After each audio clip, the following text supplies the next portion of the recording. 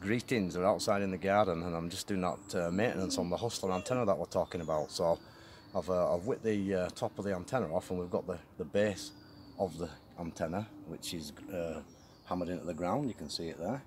And then we've got the radials here, which I've got a few attached, different points. And then basically what I'm going to do is I'm just going to clean off some of this build-up of like white sort of, it's a bit of oxidisation caused from the aluminium and obviously there's moisture. So I'm just going to scrape all that off, give that a good clean up, and make sure that that's spotless, because this is where the main connection point is. Excuse me, where the Jubilee clip clips on, it makes contact there. So I'm going to make sure that's all cleaned up properly, and then I'll just show you the vertical. 1 second. This is Fizzy, by the way. Are you going to say hi there, Fizz? What are you doing? But anyway, so the vertical, it's on the floor. I've just been adjusting the length. There it is, it's on the bottom there. So looking okay, in pretty good order for quite a few years old, 15 years old.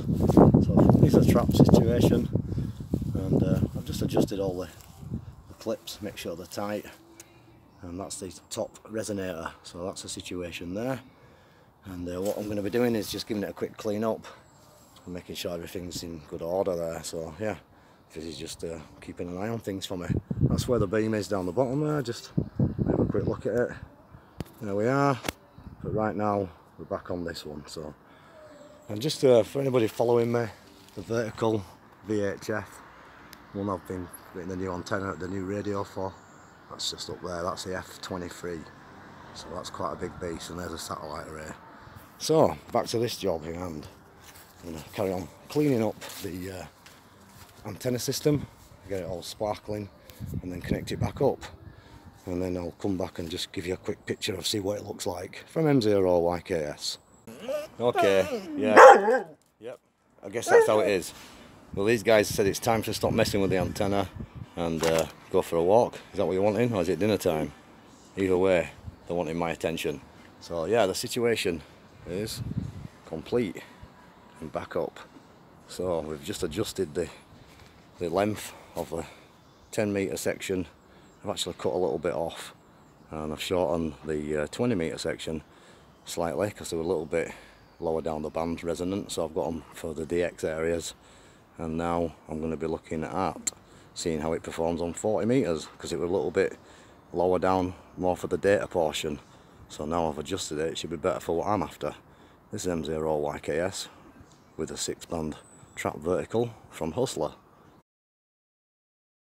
Yeah, so I've just adjusted the Hustler 6-band trap vertical. I ended up cutting off about probably just over an inch off the bottom of the 10-metre section. So that's now a lot better. It was resonant up down at the CW portion of 10 metres. So I worked it out and I thought, well, I'll shorten the element, make it around the SSB portion, which in turn will bring the other bands down by shortening that one. So now I'm ended up with 15 metres resonant at the SSB portion, around 21,200 to 350, which is a lot better, 1.5 maximum SWR. And 20 metres is 1-to-1 from about 14,150 up to 14,300, so I'm pretty pleased with that. And I can hear W2RE booming in now in the contest. So that's on the vertical. Oh sorry, it's the beam. That's the vertical. A couple of S points lighter than the beam, but yeah, I can't complain. So 40 metres, that's the reason why I adjusted the antenna. And I'm very pleased because now I've got resonancy around the area that I want to operate.